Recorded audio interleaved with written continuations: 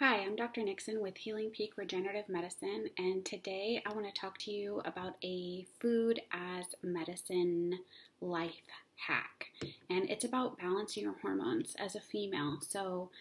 This is about female hormone balancing and how to do it with food and using the moon cycles. This is an incredible way to find out if you can rebalance your hormones on your own, and most of the time it's going to have a positive, actually I would say every time it's going to have a positive effect on hormone balancing to one degree or another.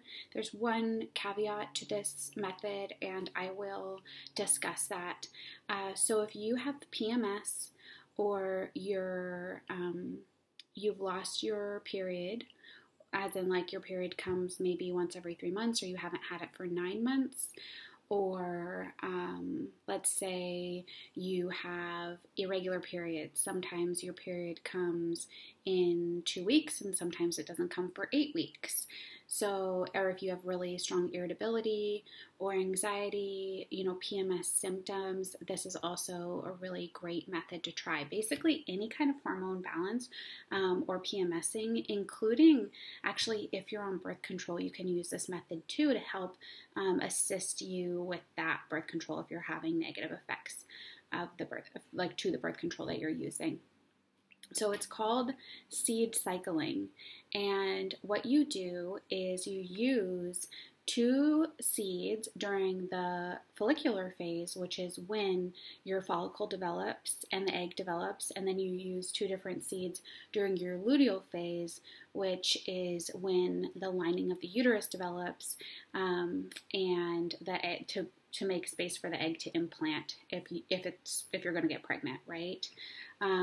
So your body is going to go through this cycle whether you're trying to get pregnant or not, and the typical cycle is 28 days, but there can be a range, right? From 25 to 36 days, like that can all be normal for your body if your body's been doing a certain cycle day regularly, as long as it's not shorter than 21 days, then there's not a whole lot of place for concern.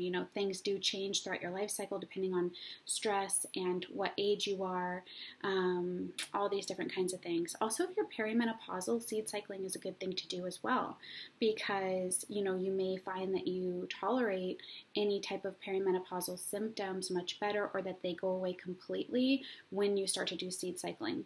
If you don't have a cycle right now, or you don't know when to start, or you want to get things more regular, then you want to follow the phases of the moon. So new moon to full moon. New moon would be the start of the seed cycling, and the full moon would be the end. And so you would do the seed cycling based on the lunar calendar so that you can get your body back into a rhythm. And if you don't have your period at all, you can start cycling this way using the new moon cycle, and eventually your period should return. So obviously there can be many different things with hormone imbalances, and if this doesn't work for you, then I would really highly encourage you to see a naturopathic doctor or a gynecologist, somebody who can give you some further assistance in testing. Things that really affect hormones are blood sugar imbalances. So if you're consuming a lot of simple carbohydrates or sugar, I would highly encourage you to back off on that. That can have a really negative effect on hormones. And the reason why I am bringing this type of information to you today is because hormone imbalance plays an enormous role in pain, and also muscle tension and recovery or healing from an injury or surgery. So if you don't have the right hormone balance on board, or your blood sugars are all over the place, your body is not going to respond the way that it should to joint pain. In fact, it can even increase systemic inflammation and arthritic conditions. So you really want your hormones functioning really well. And if you have PMS, or your cycles are irregular, that's an indication to you that your hormones are off. So anyway, that is kind of what I wanted to talk to you guys today about. So you can Google you can Google the words seed cycling or hormone balancing using seed cycling, and that will bring up the template for you for both the follicular phase and the luteal phase, and you can print that off and just paste it on your fridge or like attach it to your fridge so you can see, and then mark a reminder on your calendar, you know, when it's time for you to transition from it's sesame seeds and sunflower seeds, and then it's pumpkin seeds and flax seeds, and there's a certain dosage, you know, tablespoon per of each per that day. The flax seed does need to be ground. I would discourage you from using flax meal because the reason this works is because of the types of oils in these seeds is what helps to regulate the hormones, and you want that oil to be fresh, and oil oxidizes really quickly, and so you'll want to grind your own flax seeds, which you can do in a coffee grinder, and then store them in the fridge or freezer to keep them from oxidizing too quickly. But flax meal, we don't know how long it's been on the shelf. We don't know how it was stored, and so you may not be getting a very high quality oil from flax meal. So you'll want to grind up the small seeds so that you can actually digest the oils from them, and you're not just eating them and they're becoming fiber instead of actually getting the oils out of them. And then you'll be able to easily find that on Google, the seed cycling hormone. Tons of images will come up. It's very easy and simple to find and pretty simple to follow. My sister actually shared with me a really cool website that is making, it can become cumbersome to do the seed cycling. I have to be honest with you. It can be like kind of annoying to do it, even though it is so effective. You guys, it is so effective. This is one of my most favorite food as medicine hacks because it works so well to rebalance hormones. And people are always like, I didn't realize like I could just eat these seeds and do this thing, and like my hormones are now like so beautiful and I'm so well regulated. And so I'm going to share with you this website. I haven't personally used it, so I can't 100% vouch for it, but I do want to share with you what it is, and it is called Moon Cycle Seed Company. Moon Cycle Seed Company.